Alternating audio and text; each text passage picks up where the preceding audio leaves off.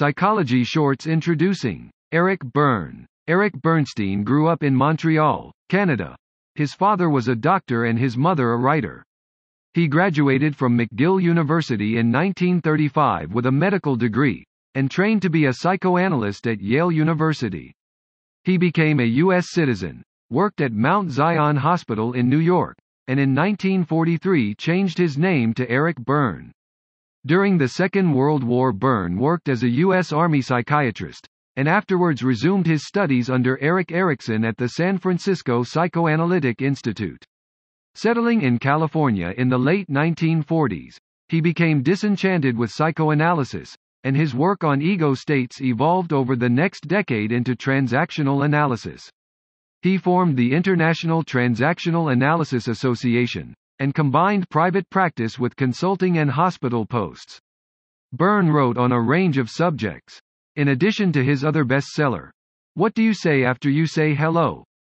1975, which examined the idea of life scripts, he also published The Layman's Guide to Psychiatry and Psychoanalysis, 1957, Structure and Dynamics of Organizations and Groups, 1963, Sex in Human Loving, 1970, and, posthumously, Beyond Games and Scripts, 1976. See also the biography by Elizabeth Watkins Jorgensen, Eric Berne, Master Gamesman, 1984. Berne admitted that he had a well-developed child, once describing himself as a 56-year-old teenager. He was a keen poker player, was married 3 times, and died in 1970. In 1961, psychiatrist Eric Berne published a book with a very boring title, Transactional Analysis in Psychotherapy. It became the foundation work in its field, was much referenced, and was a reasonable seller. 3 years later he published a sequel based on the same concepts but with a more colloquial feel. With its brilliant title and witty, amusing categories of human motivation, Games People Play was bound to attract more attention. Sales for the initial print run of 3,000 copies were slow, but 2 years later, thanks mostly to word of mouth and some modest advertising, the book had sold 300,000 copies in hardback. It spent 2 years on the New York Times bestseller list, unusual for a nonfiction work, and creating a template for future writers who suddenly got wealthy by writing a pop psychology bestseller. The 50-something Berne bought a new house and a Maserati, and remarried. Though he did not realize it at the time, Games People Play, The Psychology of Human Relationships marked the beginning of the popular psychology boom, as distinct from mere self-help on the one hand and academic psychology on the other. Mainstream psychologists looked down on Berne's book as shallow and pandering to the public, but in fact the first 50 or 60 pages are written in a rather serious, scholarly style. Only in the second part does the tone lighten up, and this is the section most people bought the book for. Today, Games People Play has sold over 5 million copies and the phrase in its title has entered the English idiom. Strokes and Transactions. Berne began by noting research that infants, if deprived of physical handling, often fall into irreversible mental and physical decline. He pointed to other studies suggesting that sensory deprivation in adults can lead to temporary psychosis. Adults need physical contact as much as children, but it is not always available, so we compromise, instead seeking symbolic emotional strokes from others. A movie star, for instance, may get his strokes from hundreds of adoring weekly fan letters, while a scientist may get hers from a single positive commendation from a leading figure in the field. Berne defined the stroke as the fundamental unit of social action. An exchange of strokes is a transaction, hence his creation of the phrase, transactional analysis, to describe the dynamics of social interaction. Why we play games. Given the need to receive strokes, Berne observed that in biological terms human beings consider any social intercourse, even if negative, as better than none at all. This need for intimacy is also why people engage in games. These become a substitute for genuine contact. He defined a game as an ongoing series of complementary ulterior transactions progressing to a well-defined, predictable outcome. We play a game to satisfy some hidden motivation, and it always involves a payoff. Most of the time people are not aware they are playing games. It is just a normal part of social interaction. Games are a lot like playing poker. When we hide our real motivations as part of a strategy to achieve the payoff, to win money. In the work environment, the payoff may be getting the deal. People speak of being in the real estate game, or the insurance game, or playing the stock market, an unconscious recognition that their work involves a series of maneuvers to achieve a certain gain. And in close relationships, the payoff usually involves some emotional satisfaction or increase in control. The Three Selves transactional analysis evolved out of Freudian psychoanalysis, which Berne had studied and practiced. He had once had an adult male patient who admitted that he was really a little boy in an adult's clothing. In subsequent sessions, Berne asked him whether it was now the little boy talking or the adult. From these and other experiences, Berne came to the view that within each person are three selves or ego states that often contradict each other. They are characterized by 1. The attitudes and thinking of a parental figure, parent, 2. The adult-like rationality, objectivity, and acceptance of the truth, adult, 3. The stances and fixations of a child, child. The three selves correspond loosely to Freud's superego, parent, ego, adult, and id, child. In any given social interaction, Berne argued, we exhibit one of these basic parent, adult, and child states, and can easily shift from one to the other.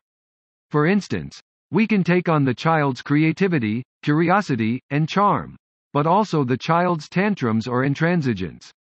Within each mode we can be productive or unproductive. In playing a game with someone we take on an aspect of one of the three selves. Instead of remaining neutral, genuine, or intimate, to get what we want we may feel the need to act like a commanding parent, or a coquettish child, or to take on the sage-like, rational aura of an adult. Let the games begin. The main part of the book is a thesaurus of the many games people play, such as the following. If it weren't for you. This is the most common game played between spouses, in which one partner complains that the other is an obstacle to doing what they really want in life.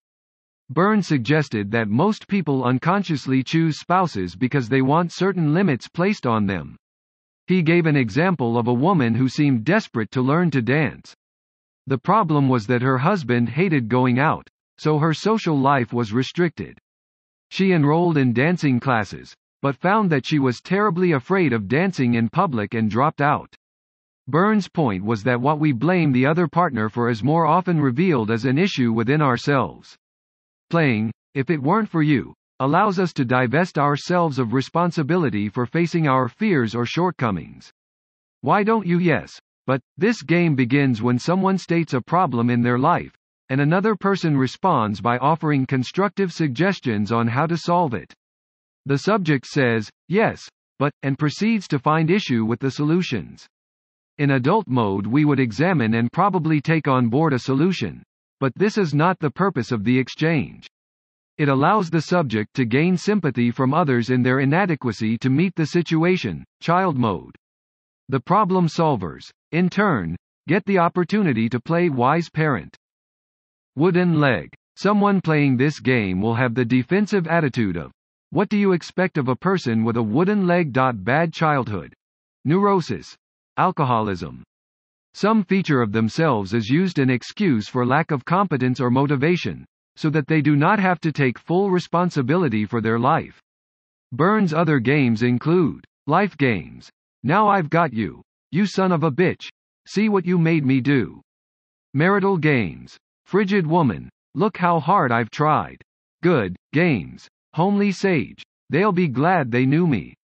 Each game has a thesis, its basic premise and how that is played out, and an antithesis, the way it reaches its conclusion, with one of the players taking an action that in their mind makes them the winner. The games we play, Berne said, are like worn-out loops of tape we inherit from childhood and continue to let roll. Though limiting and destructive, they are also a sort of comfort, absolving us of the need to confront unresolved psychological issues. For some, playing games has become a basic part of who they are. Many people feel the need to get into fights with those closest to them or intrigues with their friends in order to stay interested. However, Berne warned, if we play too many bad games for too long, they become self-destructive. The more games we play, the more we expect others to play them too. A relentless game player can end up a psychotic who reads too much of their own motivations and biases into others' behavior. Final comments. Though games people play was reviled by many practicing psychiatrists as too pop and inane, transactional analysis continues to be influential and has been added to the armory of many psychotherapists and counselors who need to deal with difficult or evasive patients. It seemed like a groundbreaking book because it brought a psychologist's precision to an area that was normally the preserve of novelists and playwrights. Indeed, American novelist Kurt Vonnegut wrote a celebrated review that suggested its contents could inspire creative writers for years. Be aware that games people play is quite Freudian, with many of the games based on Freud's ideas about inhibition, sexual tension, and unconscious impulses. It is also clearly a relic of the 1960s in its language and social attitudes. Yet it can still be a mind-opening read, and is a classic for the simple insight that people always have and probably always will play games. As Berne noted, we teach our children all the pastimes, rituals, and procedures they need to adapt to our culture and get by in life, and we spend a lot of time choosing their schools and activities, yet we don't teach them about games, an unfortunate but realistic feature of the dynamics of every family and institution. Games people play can seem to offer an unnecessarily dark view of human nature. However, this was not Berne's intention. He remarked that we can all leave game playing behind if we know there is an alternative. As a result of childhood experiences, we leave behind the natural confidence, spontaneity, and curiosity we had as a child and instead adopt the parents' ideas of what we can or cannot do. Through greater awareness of the three selves, we can get back to a state of being more comfortable within our own skin. No longer do we feel that we need someone's permission to succeed, and we become unwilling to substitute games for real intimacy. Thank you for listening. Please leave a like, subscribe and share this audiobook. Please keep tuned for more Roger Kimsky video.